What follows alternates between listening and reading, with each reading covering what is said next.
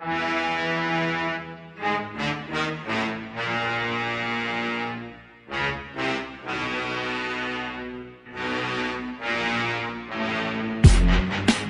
and gentlemen, it's the Big Jiu-Jitsu Show, member of the Pod Bros Podcast Network. Don't forget to go to podbros.com and find yourself another podcast you want to listen to. And don't forget to check out our sponsors, Trap and Roll Soap Company. Let me tell you something. I went on a trip to Africa not too long ago, and I was in field conditions. So I was in a tent, sandy everywhere.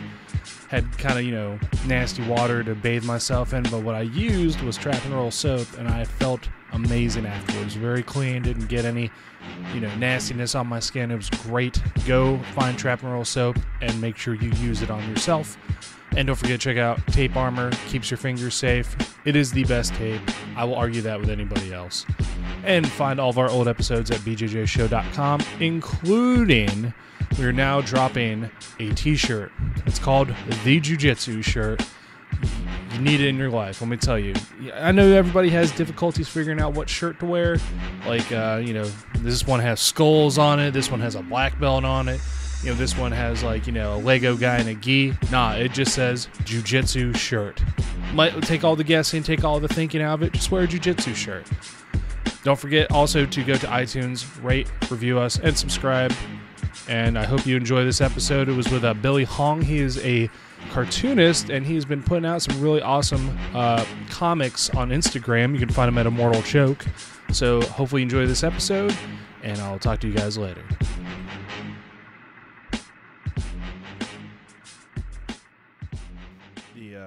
Was the move hard? The move was, and it's like every single time I move, I think it's going to be easier because I do everything to cut things down. You know what I mean? Like, I think as I get older, I just get rid of more stuff. I sell more stuff. My wife is kind of, I give her a lot of shit because she hoards a lot of stuff. She's like, oh, well, we might need to use this. We might need to use that. And then my thing is just like, let's just throw it away or like give it to somebody. But I mean, this time was like a total nightmare. Like, we didn't even have enough stuff to need like a moving truck. Right. Like, we could put it in like 2 compact cars. But on the day before we moved, my car broke down. Transmission wasn't working.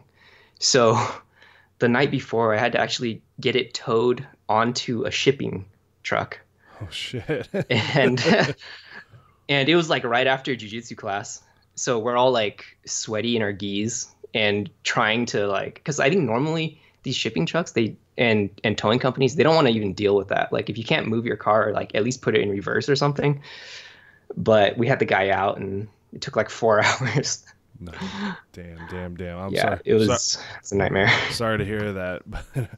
So, ladies and gentlemen, it's Rob, and I'm here with the very talented Billy Hong. Did I say that last name correctly? Just double check. You did. Hell yes. You did. That's 2 podcast episodes in a row where I've, people's names are good. You know what I'm saying? But he is an extremely talented individual. You may have seen his Brazilian Jiu-Jitsu comics floating around Instagram, now Facebook. Like, I see him everywhere, and finally got the source of who was writing them and making them and got him on the show. So, Billy, thanks for being on the show, man. Thank you, man. Thanks for having me. Of course. So, why don't you give us a little bit of backstory about, I know you said you're a blue belt, and we were just talking about you moving to Reno. Well, why don't you give us a little backstory on your Brazilian Jiu-Jitsu journey? Yeah, so actually, if we go like way back, I went to school in UC Davis, and then shortly after I moved to San Francisco to work. And at that time, I think I just wanted to get fit, and I had always been doing powerlifting with my brothers. So I just, looked at what I could do to just stay fit, but like keep it kind of fun. So I actually I would just do like Muay Thai in the morning. And then they had Brazilian Jiu-Jitsu classes, and I just tried that out. And during that time, it was kind of just, really off and on. I maybe trained for a couple of days a week and then take 2 or 3 months off and then train again. But eventually, when I got actually kind of more serious with it was when I moved down to Sunnyvale, California for work. And I started training at Smash Gyms Sunnyvale under Michael Jen. And that would be the last 2 years of my life was training out of there. And recently, because my wife just got work in Reno, which happens to be where I grew up, Reno, Nevada. Nice. Yeah, we just moved back here, and now we're training out of Charles Gracie. Well, I mean, it's good that at least we're now to the point where even, sometimes life takes us to really crazy places, that there's a lot of Brazilian Jiu-Jitsu resources around that you can just pick up and train pretty much anywhere, depending on where you go. Yeah, it's good now, like, and especially coming from California, where I feel like it's a jiu-jitsu mecca out there, man. Like, you can come across so many legends and train under them over there. And I think, I mean, here it's definitely on the up and up. So the transition wasn't too hard, but yeah. Yeah, I do feel like, it's either like a severe West Coast or severe, like, I'm sorry, extreme West Coast or extreme East Coast type thing, finding a whole bunch of gyms in a very small area. But I do feel like there's, some, I guess you call them flyover states, they're starting to pick up that way as well. Like, the Midwest has such a great grappling community as it is, and they got some really dangerous people out there as far as... Definitely. Yeah, they can put you in some very bad positions, and I don't know, maybe like with the spread of Brazilian Jiu-Jitsu, I feel like you're going to get more more access like you're talking about. You can go to San Diego, you can go to LA, you can throw a rock and hit 5 schools with an instructor who's just absolutely amazing.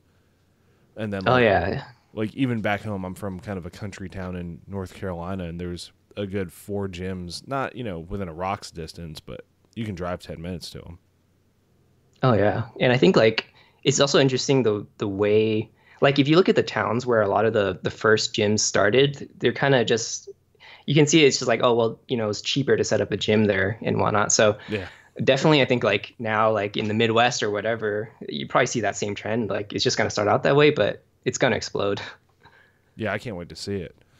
And so, like I had said earlier, one of the main reasons I wanted to reach out to you and have you on the show is because you started doing Brazilian Jiu-Jitsu comics, and they're actually really like they really do hit on kind of like the inner workings and the culture of Brazilian Jiu-Jitsu. What made you start doing that? I had actually been doing comics for a really long time, like way back to 5th grade. I remember it was like a way for me to kind of express myself like more naturally, because I've always been like a pretty insecure person, I would say. And like in 5th grade, like some of my best friends, they would be having their girlfriends, if you could call them that back then. And I would actually just like doodle up comics, kind of like poking fun at him or whatever, So right. That like that carried on through like college, when I actually did comics for the university. So it was in the university newspaper. And during that time, it was like a 3-panel comic, and just kind of hitting on, those typical college cliches of like frat life and all that kind of stuff. And so that's where I kind of like stretch my legs. If I look at those comics now, it's like pretty cringy. And I'm glad I did it then before doing Immortal Choke. Right. But yeah, so how it came to be was actually, I had to thank my wife for this, because she actually pushed me to do something like this maybe a year ago. And I was always like, nah, no one's going to care. It's like, yeah, jiu-jitsu is such a small community. Like it's going to be like 2 people, and you're going to be one of them following the comic. But actually how the format came about was that all the comics you see, it's actually, I would leave my wife Post-its, like, because she usually goes to work before I wake up. So like if I made lunch for her or I need to remind her of something, I'd actually just draw a little comic. And that was like a way for her to remember stuff, or, just to make things a little bit more fun. Yeah. But then probably, I think like 4 months ago, some of my gym mates, when I was training over at Smash, they started looking at some of the other comics I had done, the other web comics I had done on my Facebook. And they're like, you should do a jiu-jitsu one. Right. And of course, like, ignoring everything that my wife said for over a year, I was like, you know what? That's a good idea. I'm going to do a comic. So it started off just for my teammates, and I think it started just posting on like the gym's Facebook page. And then another guy was like, "Hey, you should like get a website or something and put this up." And again, like, oh, it's like a little bit of a tangent. Like professionally, I'm a graphic designer. Oh, wow. So this is where like a lot of some of the stuff gets in the way because I was like, dude, I just draw these on paper and then I take a picture of it with my iPhone. Like that's how I post it. And the designer in me was just like, this is unacceptable. You cannot do this. This is not refined enough. Like, and I kept giving him these excuses. He's just like, dude, just put something up. Like, it's good, you know? And I was like, no, I can't do this. Like, let me get like a Wacom tablet. Let me put it through Illustrator and like, you know, make it really polished and stuff. And I remember his response was like, I gave him this like long answer, right? And his response was like, all right, man. And that kind of like stuck with me. So I was like, damn, he just, you know, that he had nothing to say. So I was like, maybe there's no good reason for me not to. Right. So I just kind of kept that format up and that's how it started. Like for a good 2-ish months, it was just shot on my iPhone with like, you know, just maybe the 15, 20 people from my gym following it.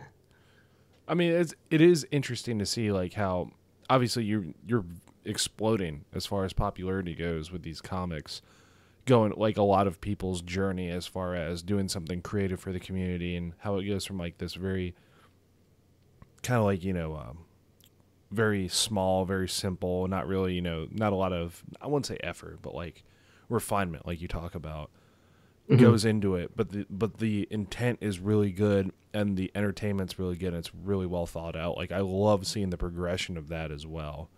So like the more and more we see at the comics, you know, obviously they're hitting on stuff like the bug. Like nobody's, for some reason, I don't know why, nobody's ever pointed this out. This always happens. Like there's always a bug in the gym for some reason. I don't know why. Yeah. And it's always a different bug. It seems like every day. Yeah. But yeah, so like I guess the basis of all these comics is it kind of goes back to my personality, just kind of being, I'm more like a quiet, laid back, reserved person. So in most contexts, like whether it's class or work or whatever, I'm kind of more in the background and I just pay a lot of attention. So the ideas for all these comics is really just that like internal dialogue or like those observations you make, but you don't really think about it.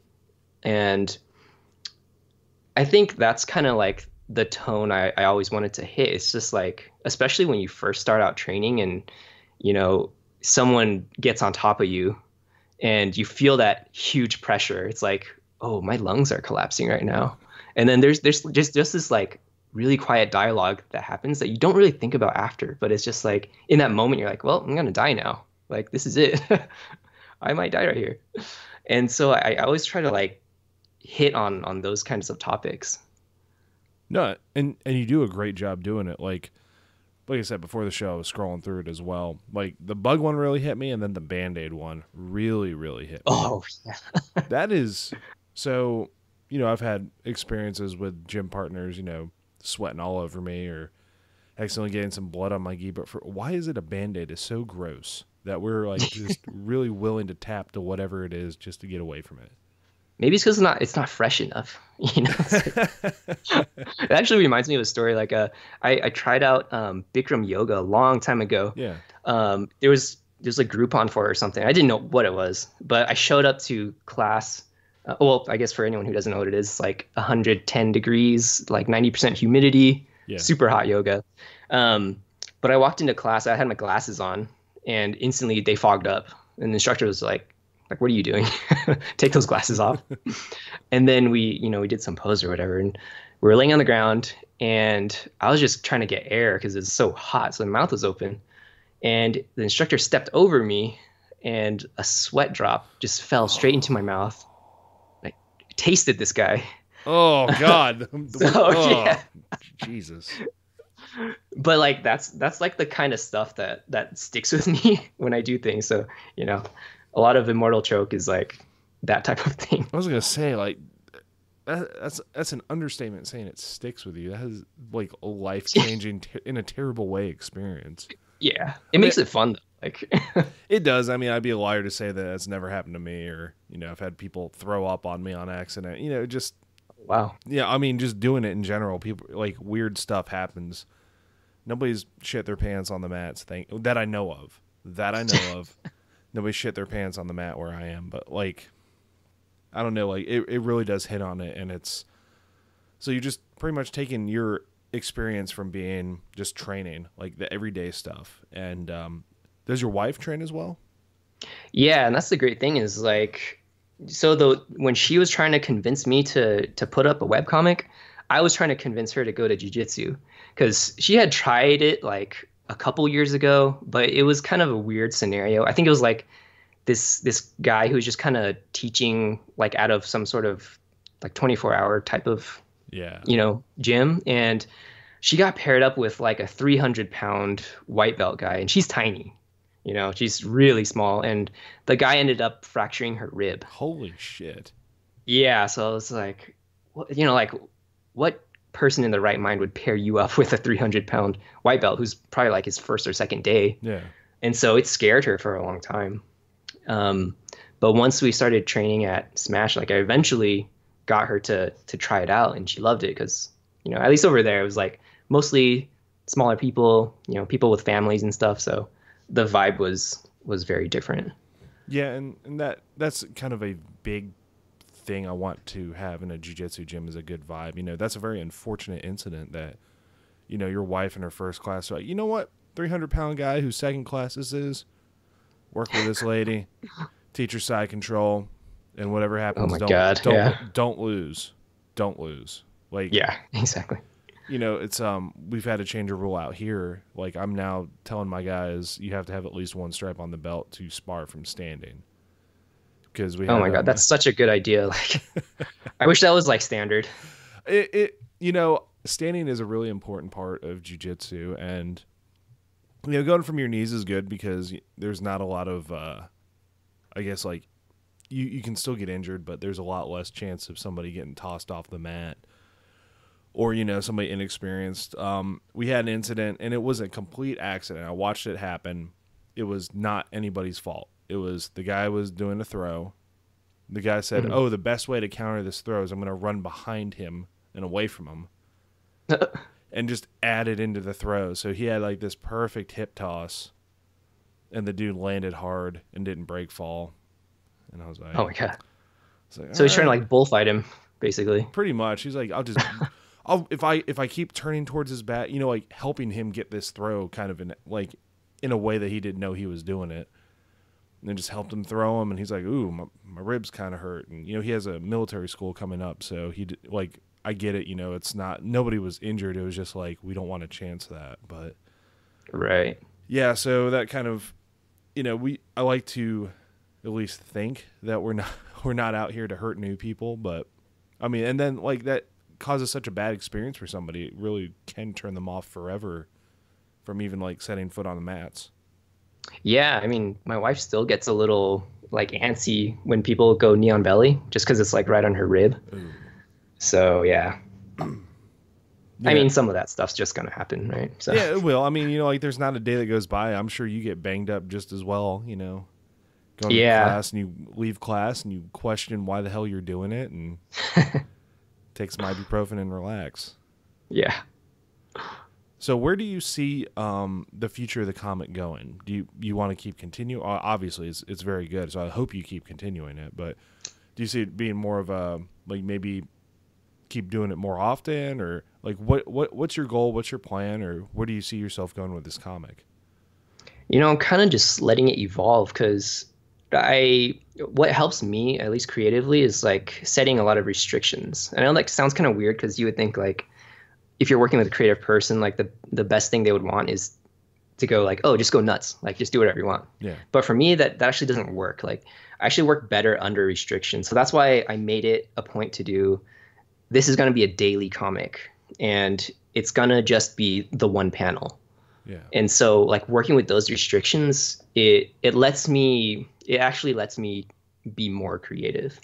So, I just started off with just like, oh, whatever jiu-jitsu stuff comes to my mind, I'll just draw that up. But as time's gone on, there's like there's kind of smaller stories that start to happen and like different themes that kind of pop up, and it kind of like what I want to kind of strive towards is like if you watch a show like Portlandia, Yeah. you know, it's like love that show. yeah. So this just like it's like two people, but then they play different characters, and it's like there's like almost different worlds and then in the whole universe of Portlandia, right? Yeah. So I really want to let the kind of characters develop. So we have like the instructor with the lopsided eyes who he like his thing is like he kind of makes he teaches his students like a good instructor, but some of the stuff he teaches is like, all right, so like, you know, you get in the arm bar and then tear your partner's arm off, and then, you know, you can recycle them over in this bin over here, like, you know, just kind of crazy stuff like that. And then I base like the only female character I draw. I'll try to draw more, but I'm only good at one hairstyle right now. No, she's good. she's based on my wife, so, you know, she tells me her experiences, and then I kind of base that off of that. And so I just want to develop these things, and then I'll have to do a little bit more of like, there's the TAP news reporter, the Jiu-Jitsu news, Yeah. who will just report stuff like, oh, white belt died the other day because he spazzed out, or, you know, stuff like that. So I'm just kind of like organically letting these stories and themes evolve, and then it actually makes the comic easier to write that way, you know, because you have defined characters, you have defined themes. Yeah, and like I said before, it all hits on stuff we experience, like the reporter, or, you know, for like everything. It doesn't matter the skill level. Everybody's going to experience it at some point. Or the instructor that says, yeah, no, it's cool. Just do that and just kill that guy. And Yeah. somebody will be in to replace him. Don't worry about it. Somebody always signs up. And, you know, it's really just like a good medium reaches out to everybody. Like, you know, kind of like an everyman type thing. And this is definitely doing it for the Brazilian Jiu-Jitsu community. And I think I really hope awesome. that it thank you, man. I really hope that it starts to ripple, because it's already happening for me, at least. Like, it started off with just my ideas, right? But then as I post more comics and I read the comments that people are leaving, like, you have no idea how much joy it gives me when, for example, I did that comic about the group photo, how there always seems to be one guy who's like an axe murderer. He always has like this super stern face, like Vanderlei Silva, just like ready to kill people, and everyone else is smiling.